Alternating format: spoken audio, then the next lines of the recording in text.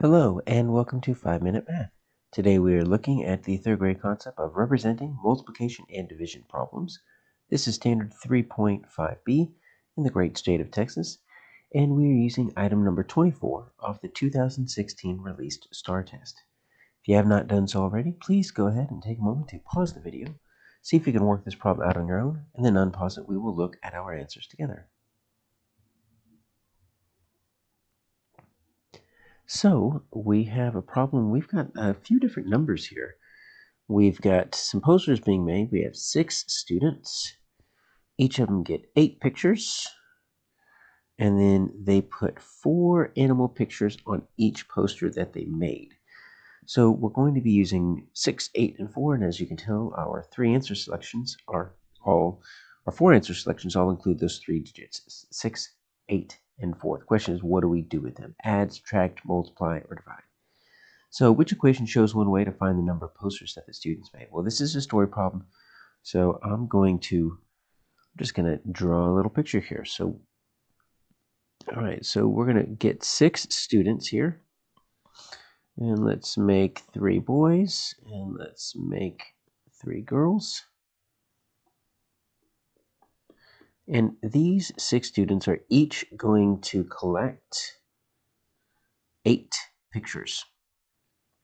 So to represent these 8 pictures, I'm just going to put some circles up above them. 1, 2, 3, 4, 5, 6, 7, 8. So that's going to represent the 8 pictures that each student is going to represent. And so you can see I'm skip counting by 8. So I'm halfway done, and I've got 24. Now I've got 4 sets of 8, and that is going to be 32. I've got another set of 8.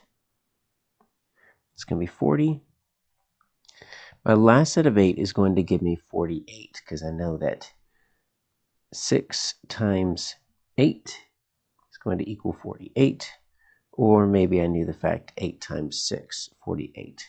The commutative property lets you flip the order of either multiplication or addition problems, and the sum or the product does not change. So I now have 48 pictures. 6 students, 8 each.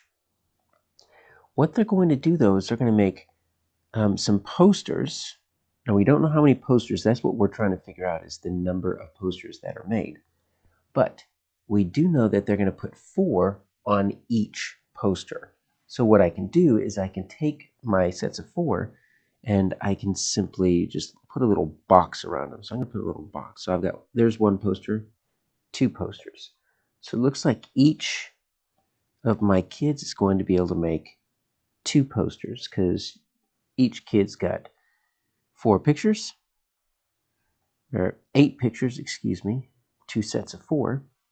And so if I look, I can see I've got 1, 2, 3, 4, 5, 6. I've got 12 posters.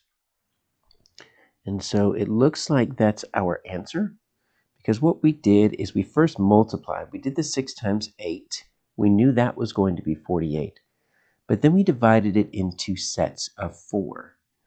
And we took the 48, divided it into sets of 4, and we had 2 rows of 6, or in this case, we had 12.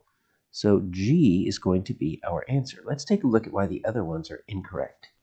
Well, if you take a look at F, they just took each of the 3 numbers and they just added them. And 6 plus 8 plus 4, that does make 18. But that doesn't make any sense. We have obviously 12 posters, but when we're going to get 6 and 8, the 6 and 8 is going to equal 14. It doesn't get you nearly enough original